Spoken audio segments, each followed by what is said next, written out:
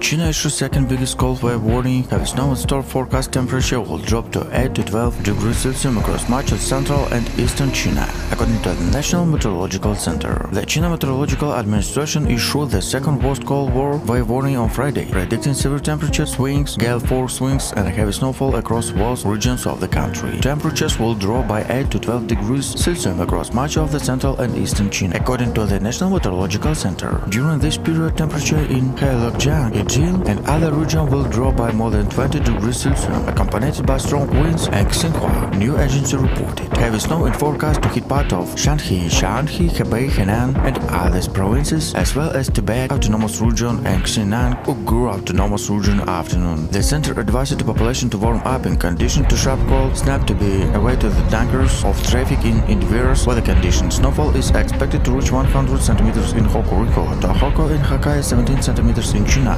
16 centimeters in Hokkaido and Kinki, 15 centimeters in Chiyogo, and the others.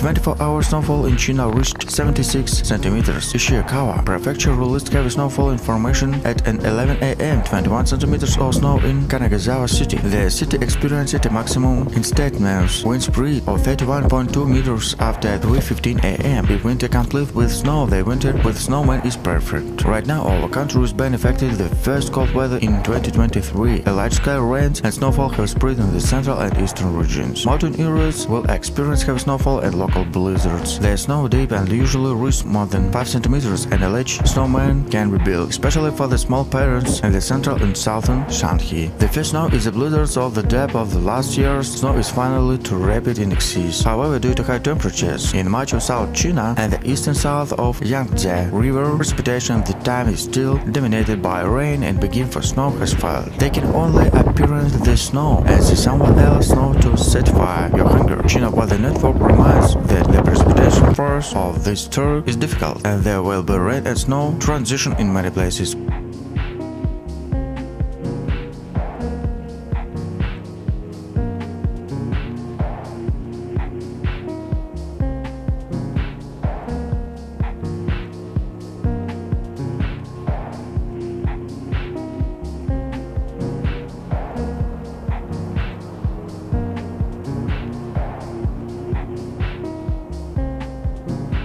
Which can lead to snow and ice on the roads. And there will be a seasonal cool snap after the rain and snow in the south. So friends play at the same time. We must also play afternoon to keep warm or travel safety.